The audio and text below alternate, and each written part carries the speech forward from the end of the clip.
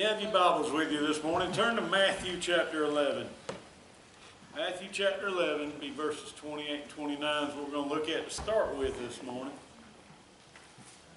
Before we get started, y'all know the routine. Let's do our spiritual breathing. Let's let that junk we come in here with, let's just let it go. Let's just turn it over to God this morning. Give it to Him. And as you breathe back in, let the Holy Spirit fill that place in your heart. Let it go. Let go and let God. Y'all have heard that saying. Let go and let God. Let's let go of our junk this morning and let God have His way with us this morning. Let Him minister. As I was praying this morning over this message, I said, God, don't let me just speak, but let us receive. You know, I don't want to speak into the air. I don't want to just fill this room with a voice this morning. I want us to receive. And not just you, me as well. This message I'm going to preach this morning, I'm telling y'all, I was sitting there, had me in tears because this message was so powerful to me. It's about being overwhelmed. And so many of us get overwhelmed in our lives. I find myself overwhelmed. I got a mentor, a pastor that's up there sick in the hospital.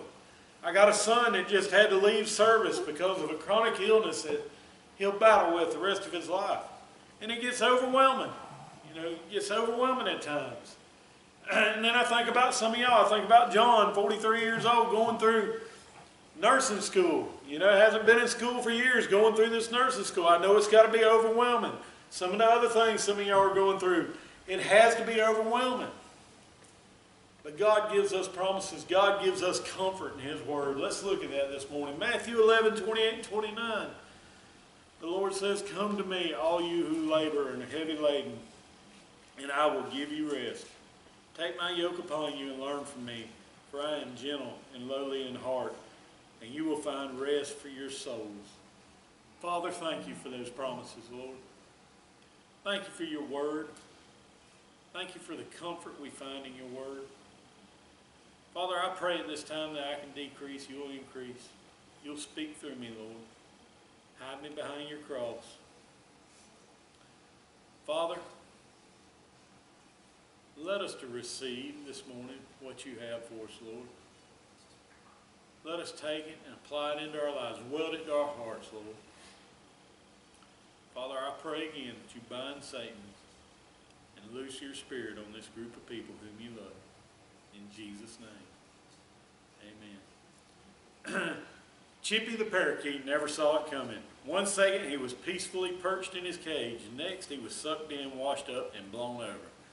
The problems began when Chippy's owner decided to clean Chippy's cage with a vacuum cleaner. She removed the attachment from the end of the hose and stuck it in the cage. The phone rang and she turned to pick it up. She barely said hello when soup, Chippy got sucked in. The bird owner gasped, put down the phone, turned off the vacuum, and opened the bag. There was Chippy, still alive but stunned. Since the bird was covered with dust and soot, she grabbed him and raced to the bathroom, turned on the faucet, and held Chippy under the running water. Then, realizing that Chippy was soaked and shivering, she did what any compassionate bird owner would do. She reached for the hairdryer and blasted the pet with hot air. Poor Chippy never knew what hit him. A few days after the trauma, the reporter who had initially written about the event contacted Chippy's owner to see how the bird was recovering. "Well," she replied, "Chippy doesn't sing much anymore. He just sits and stares." It's hard not to see why. Sucked in, washed up, and blown over. That's enough to steal the song from the stoutest heart. You ever felt like Chippy? You ever felt like life just sucked you in and washed you up and just blowed you over? You know, I know, I think we've all felt like that at one time or another. Yeah, life's got that effect on us sometimes. Life will just take us and run us through the ringer, it seems like. And we just feel so overwhelmed with things. Things just everything becomes a burden to us. The slightest little things just add up, and it's all just overwhelming. But God says, "Come to me, you who are heavy burdened, and I'll give you rest." And there's some comfort in that, knowing that. But then there's the question, well, God, you say that, but how do I apply that? What do I do with that? You say, "God, come to me. They're heavy burden, and I'll give you rest." But we don't particularly know how to do that sometimes, do we? We don't know how to give it to God. We don't know where to find that refuge. You know, it sounds easy. It sounds easy enough. Well, here I am, God. Here it is. But all y'all know as well as I do that sometimes it don't seem like it works like that. We're trying to give it up, but we don't.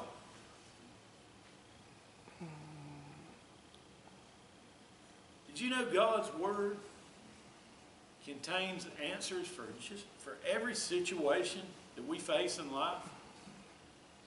See, we turn to all these places, and we turn to God. We'll turn to God, but we don't go to God's Word. God has given us His Word. He has given us, this is more than just some book, some ancient manuscripts. This is God's love letter to us. God has poured His heart out to us and given it to us so that we might have comfort, that we might be able to find solace in hard times. He has given us the Word of God, but this is the thing we neglect the most. The answers to all life's problems are right here in God's Word. And God says, come to me, you are a heavy burden, and I'll give you rest. Come look at my Word, seek my Word. My Word is full of promises. My Word is full of my compassion and my love for you. If you'll come and you'll look at my Word, I'll show you that there's better ways. I'll show you that there's hope. I'll show you that there's a God that loves you, that cares about you, that's compassionate for you. So let's take a look this morning and see what God's Word says about being overwhelmed. Let's see what He says about being overwhelmed with life. Because God knows, He cares. He cares about each and every one of us. He knows when we're overwhelmed, and He don't want us to feel that way. He's gave us comfort. He's gave us solace right here in this Word. First thing, God has a plan for you. God has a plan for you. Jeremiah 29:11 says, for I know the thoughts that I think toward you, says the Lord, thoughts of peace and not of evil, to give you a future and hope. Did you know you're not an accident? Nobody here is an accident. Y'all ever heard a couple that had the third kid and say, yeah, this is our little accident here. We didn't mean to have this one. Yeah, that was a little slip up there. Yeah. Well, maybe that was an accident. Yeah, I would never call my kid an accident in front of them as well. I'm going to tell y'all. But, you know, and the parents didn't plan this child. And things happened and the child come. And the parents did the right thing, kept the child and raised it. And you might have thought of that as an accident. And let me tell you, that child was not an accident to God. God knew when that child was going to be, God knew that child when it was still in the womb before it was ever formed in the womb. There's no accidents with God. None of us are an accident to God. Every one of us are important to God. Every one of us means something to God. He says, for I know the thoughts that I think towards you, says the Lord, thoughts of peace and not of evil, to give you a future and hope. Let this thought set in. Let it sit in for a minute. God looked down at His creation. He looked down at the beauty of His, this world, it's really awesome when you look at it. All the beauty of nature. I mean, I know there's some evil and ugliness in it, but the creation is so beautiful and all. And God looked down at this and He said, that's not enough. He said, I need to make you. I need to add you into that. God thought enough of you that He would add you into His creation. He said the world needs one of you. A unique individual. The world needs you. And God created you and put you in it. Let that thought soak in. He wants you to have peace and a future with hope. And He made that available through Jesus. John 14:27 says, peace I leave with you, my peace I give you. Not as the world gives do I give you. Let not your heart be troubled. Neither let it be afraid. We have peace through Jesus Christ. No matter what this world brings, no matter what comes against us, no matter who's mad at us or who's sick that day or who's in the hospital, we have peace knowing that we're at peace through the Father, through the Lord Jesus Christ. That the worst thing this world can do is kill us. But yet the best thing this world could do is kill us. Because we've been promoted, we've been sent up to be with the Father. So the thing the world says is the worst thing that can happen to you. You know, how many of y'all heard the phrase, well, they can't eat me and they can't kill me? Yeah, maybe it's about your job or something, I know. So what's the worst thing going to happen? They can't kill me.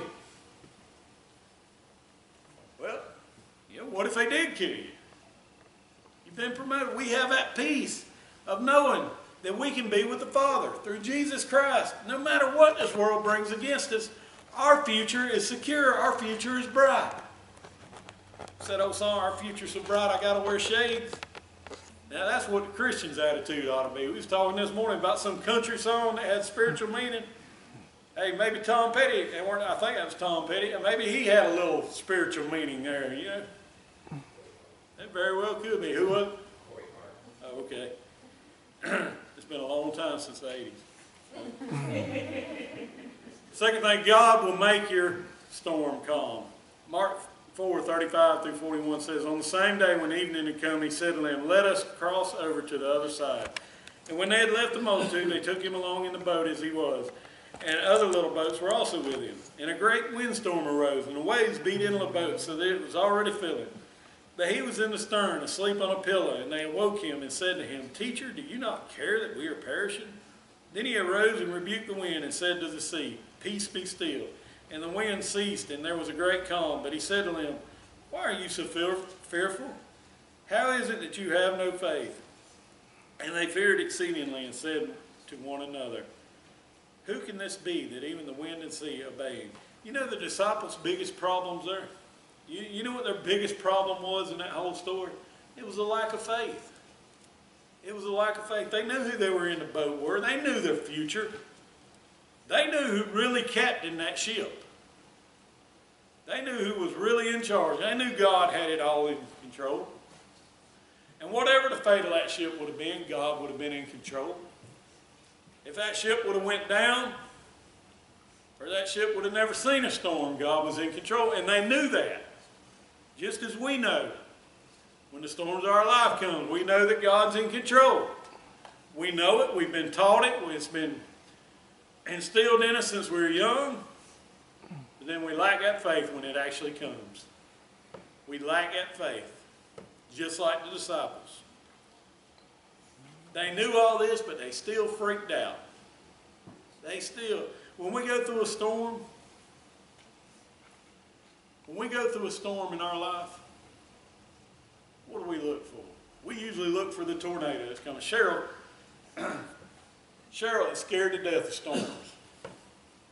And I was wondering how I was going to say this morning without making her mad, but she had to leave, so I can do it now. But she's scared to death of storms. She really is. She does not like storms, and she will start freaking out about them. And Lord, she happens to have a friend that works with the news, so she starts texting and calling her back and forth, and they're looking for that rotation. The two of them get to looking for that rotation. They're looking for that tornado in that storm. And I'm like, all you doing is making yourself miserable. You're looking for something that ain't there, and if it does show up, what are you going to do about it? I mean, you going to get out there and lasso it like they do in the cartoons, or what you going to do?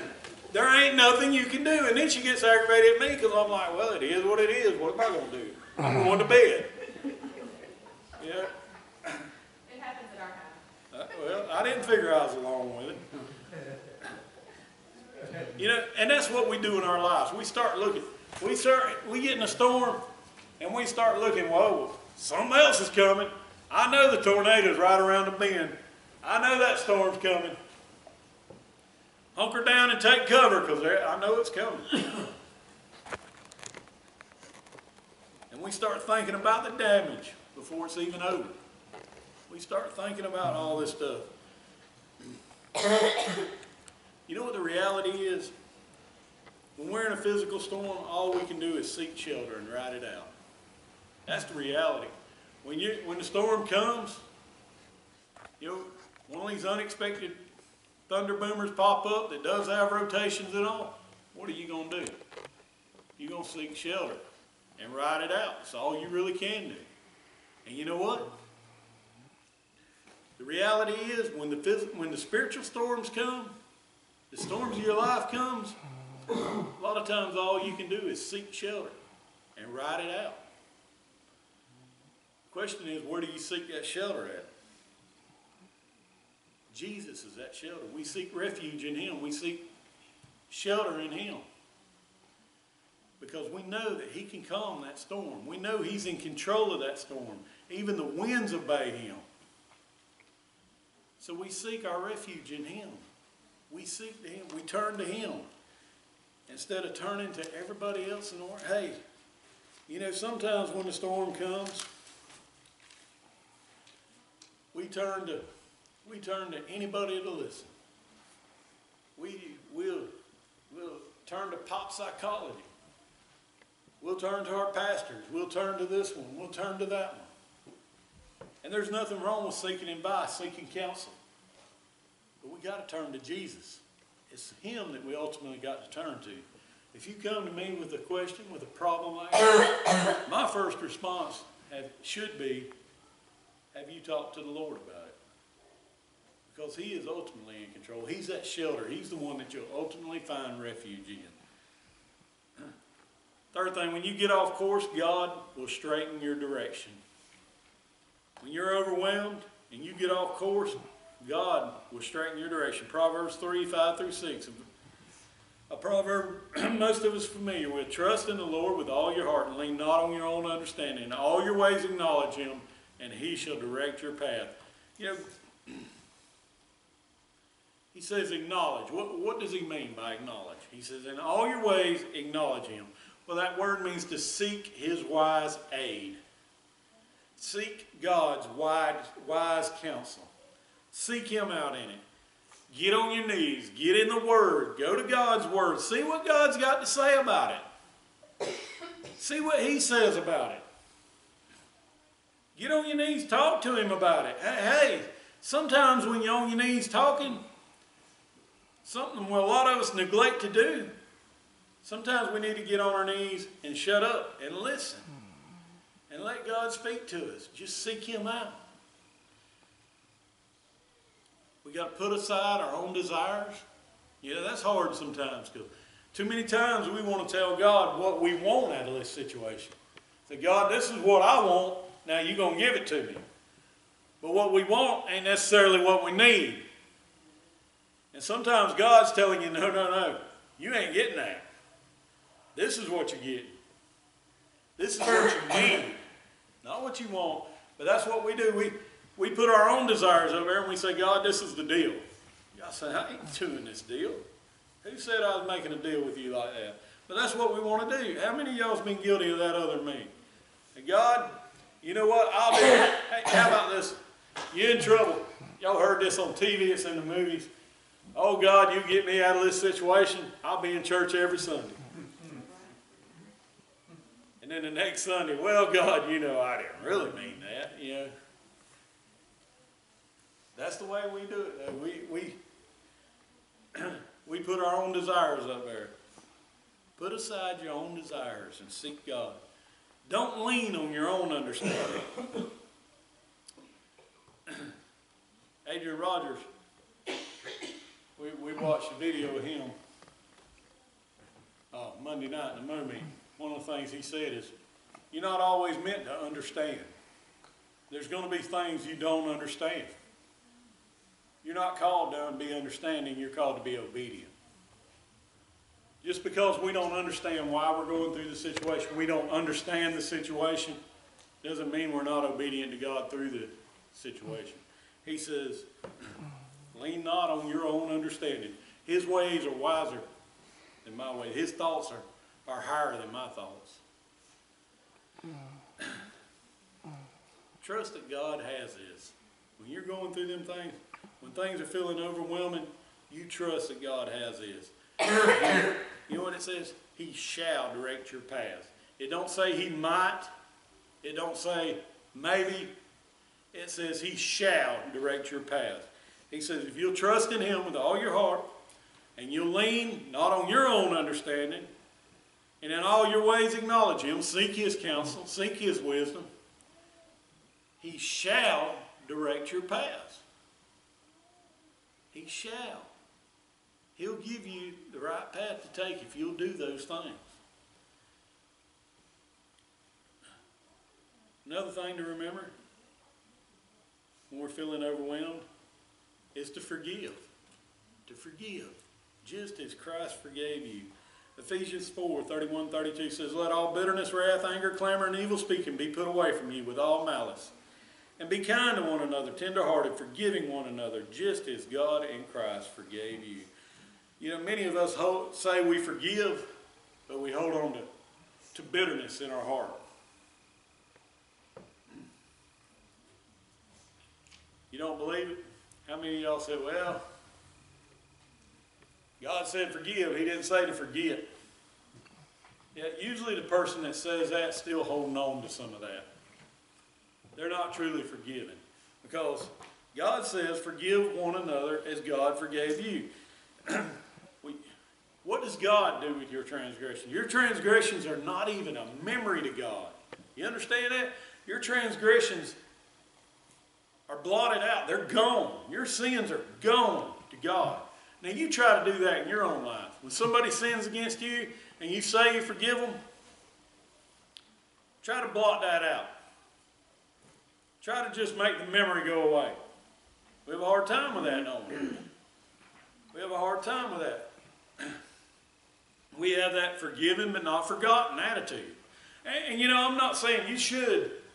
The situation should teach you things. They should teach you life lessons. There's no doubt about that.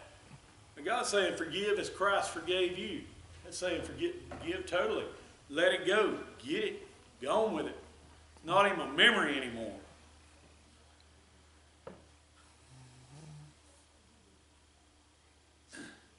He says, forgive as I forgave you. Forgotten, locked in a box, key thrown away, and the box is destroyed.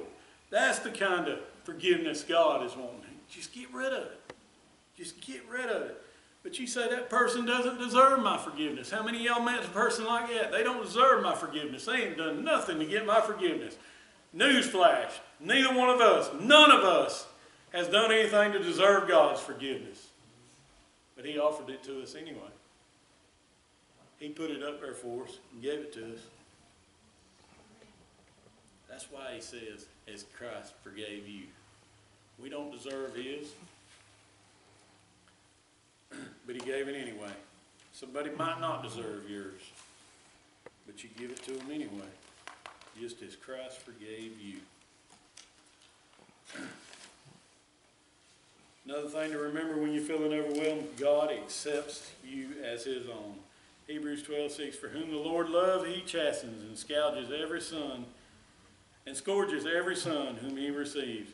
You are a child of God. Gloria mentioned it this morning. She is a daughter of the King. And that's a sobering thought, ain't it? That's a great thought. To know that you're a child of the King. So when God chastises you, remember it's because he loves you. You know, how many of y'all think back and you're kind of grateful for the whippings that you got, especially when you look at a generation that don't get whippings and all? You know, I'm at school now, I don't guess they give whippings. Now I'm here to tell you that Tom Prim can swing a paddle. Because I have been on the receiving end of it. And I'm thankful for that because it was correction, it was instruction in my life. And hey, the sting of that paddle has an effect. It makes you remember. You know?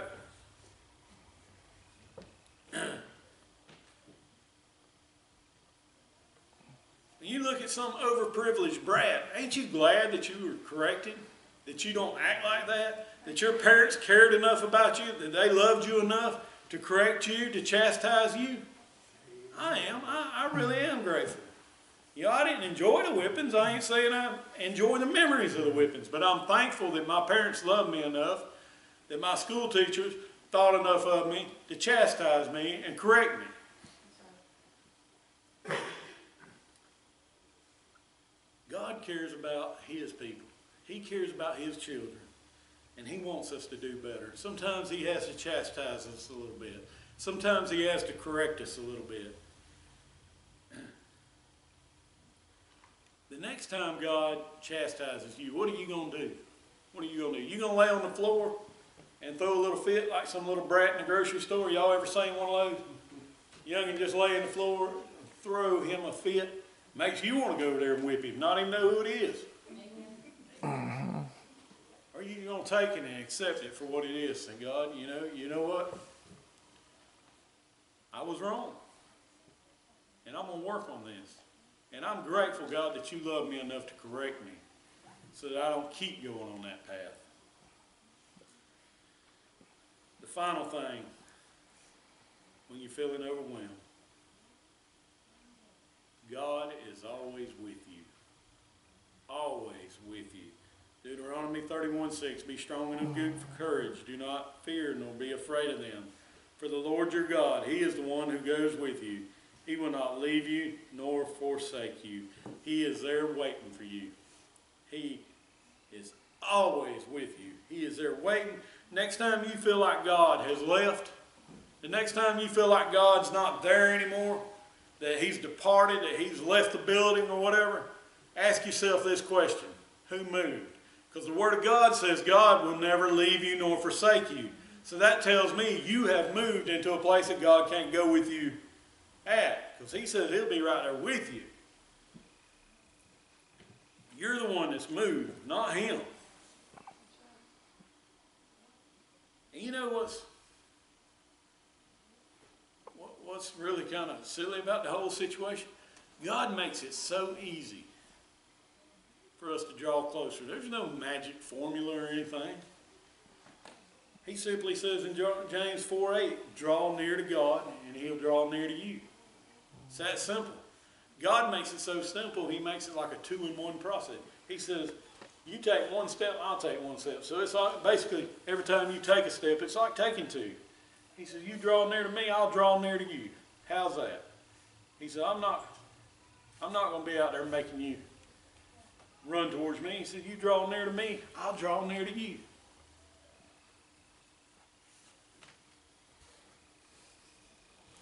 If you'll take a step, I'll take a step.